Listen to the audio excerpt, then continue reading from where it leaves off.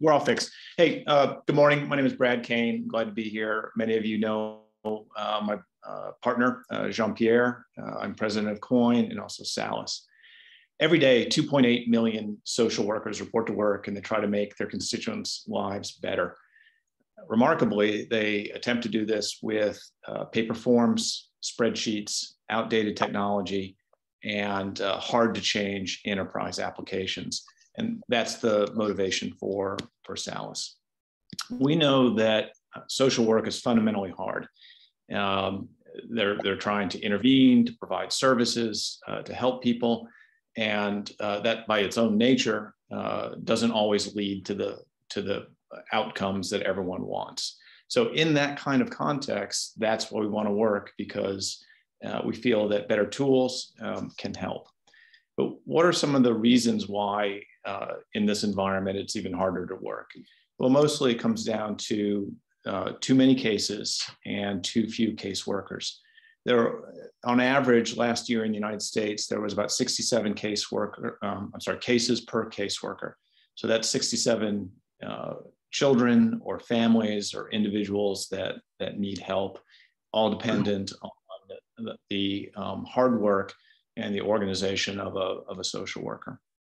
But as I said, we think that half of these individuals are locked into using forms, spreadsheets, difficult to change applications, or these giant monolithic applications like Appian and other BPM sorts of tools that are incredibly difficult to use and not really oriented towards doing the work of case management.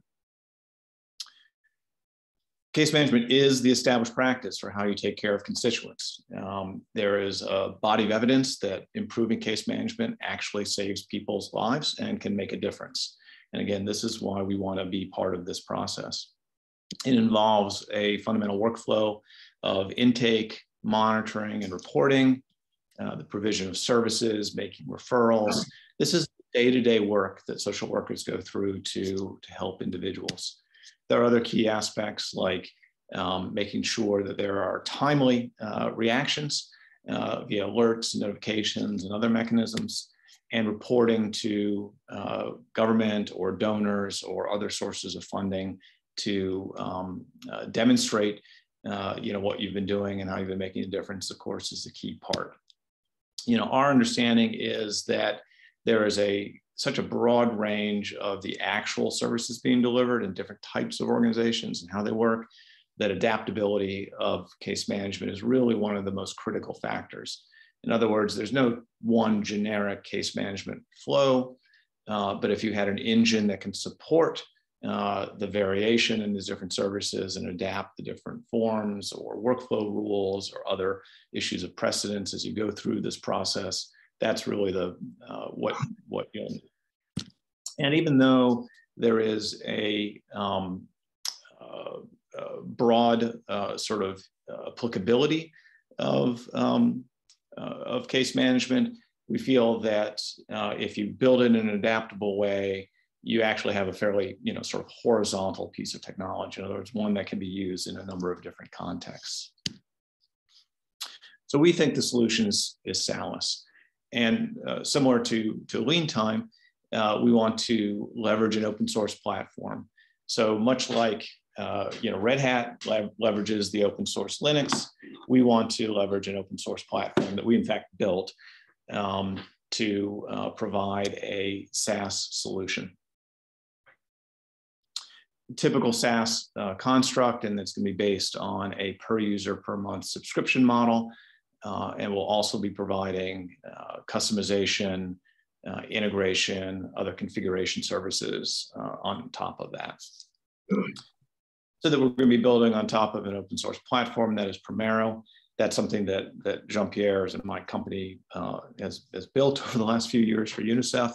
In fact, is the result of over 9 years of work with UNICEF, national governments around the world, country offices, perhaps $12 million in funding, over the years.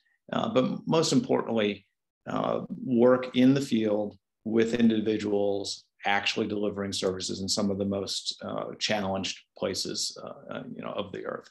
And at this point in the project, we have a fairly broad footprint within the UNICEF ecosystem, over 60 plus countries, perhaps 10,000 users using Primero every day. Just to give you an idea of what the platform looks like, because this is an existing in-use platform. This is the case manager dashboard.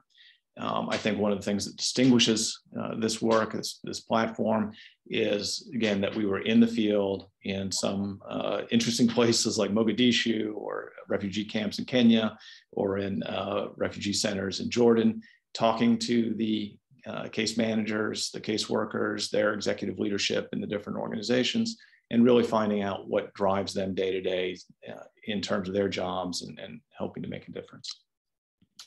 Oops. It's built to be fully mobile from the ground up. In fact, we support a full offline mode, which is very important when you think about people working in the field where their constituents are. We've also had to build in that sort of adaptability that I spoke about, because there's such a huge range of variation, even within UNICEF and its implementation partners, how they care for people. So again, from the beginning, we had to make that adaptability part of the platform. We had to focus a great deal on reporting, the ability to get information out, again, for donors or sponsors or government to really understand the job that's happening. And the last area that I'd sort of highlight is really this issue of data protections. I think that this is an area where a lot of US-centric software developers lag far behind. But because of the nature of the problem that we were solving, we had to think very carefully about what data was being captured, who could see it, who could have access to that. So we have a very fine-grained role and permissions model, and very careful sort of thoughtful process about what information is available to whom as you go through this social services workflow. Let's skip the target market for a second. And I'll just close my description with a few comments about the competition, because I think this is pretty important. As I said, we think a large number, and in fact, perhaps half of the social services workers out there use paper forms and spreadsheets. And the most fundamental problem there is that there really is no case management feature built into a spreadsheet. It's really just a digitized sticky note, if you think about it. And so the most acute problems here are that you can't scale this kind of process, and it's still very fault prone. In other words, drop cases, missed interventions, other problems. And this is really a large part of where we see the adoption of an offering like Salus could happen with the small to medium-sized organizations that are sort of stuck in this pre-digitized or barely digitized world. There are other options out there. In fact, there are outdated sort of legacy applications that are used, particularly in larger organizations like a state. Think a Oracle Forms application built in the early aughts. That'll give you a good idea of what a state social services worker might be dealing with every day. Or even the larger BPM platforms like an Appian is my example here. We think these share a problem, which is that they're very difficult and costly to adapt. So they may be in place, but they really can't change as the needs of constituents change, and can't really adapt to evolving ways to deliver services. There are some SaaS products out there. Apricot 360 is a particularly good one, in my opinion.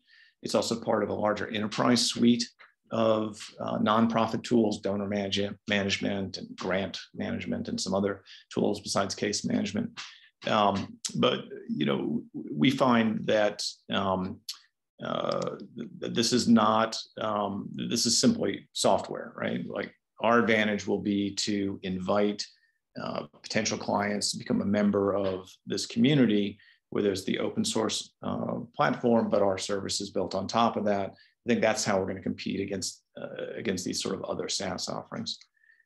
But one that certainly deserves mention because of its size is the Salesforce Nonprofit Cloud. This is probably the top the most widely used case management platform out there in the market, but even that's not very large. So overall, our takeaway on the existing market is that it's fragmented. There's no clear dominant player, and still, frankly, half paper and spreadsheets and barely digitized solutions. So I'll leave it there. But that's the concept behind Salus, and how we want to leverage an open source platform to really improve how case management is done, make it more broadly available to a different market, and to, again, be at a point where we can improve people's lives. Thank you, Brad.